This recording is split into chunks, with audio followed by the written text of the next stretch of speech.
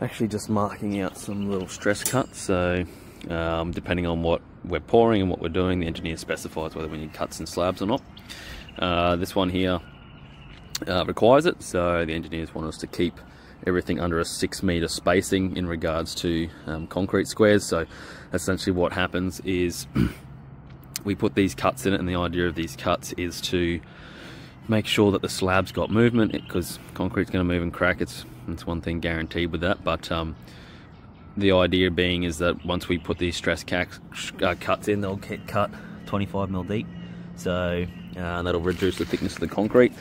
Now, it's all well and good to put them in, but there is a little bit of a strategy that goes with it, depending on what the engineer wants. But I'll just show you what's actually underneath the concrete, because these don't really work if you don't have this kind of setup. So what will happen, this is probably not the best example, but I'm going to show you how this is going to work, hopefully. So if you imagine that's your mesh, this would be joined. So what actually happens underneath that crack, or underneath this stress cut, is we've got every second bar. The engineers asked us to cut every second bar. So what we've done is we basically cut like 100 mil gap out of the mesh. And then this one's obviously would be a full join one, and then we'd cut another 100 mil gap out, and then the next one would be full join.